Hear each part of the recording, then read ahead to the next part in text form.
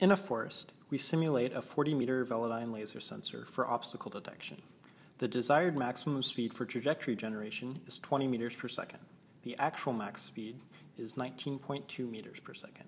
There are a total of 400 trees in this map, and the robot is able to reach the goal that is 200 meters away from the start position within 14.3 seconds. Outside, without GPS, we use a DJI flame wheel mounted with a Velodyne to detect obstacles.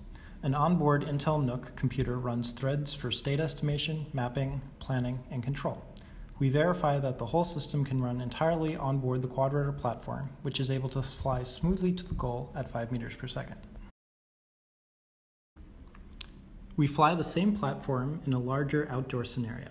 In this video, we show the robot is able to reach a goal and come back to its starting position using the trajectory generation pipeline we propose in this paper. The bottom left window shows the visualization of the local map, safe flight corridor, and generated trajectory, which is planned at 3 Hz. The window on the right side shows the overhead image of the environment with the robot trajectory and Velodyne readings. The robot successfully avoids trees and bushes at 5 meters per second, and it is shown with different starts and goals in the paper. These experiments verify the robustness of our system for obstacle avoidance and real-time trajectory generation.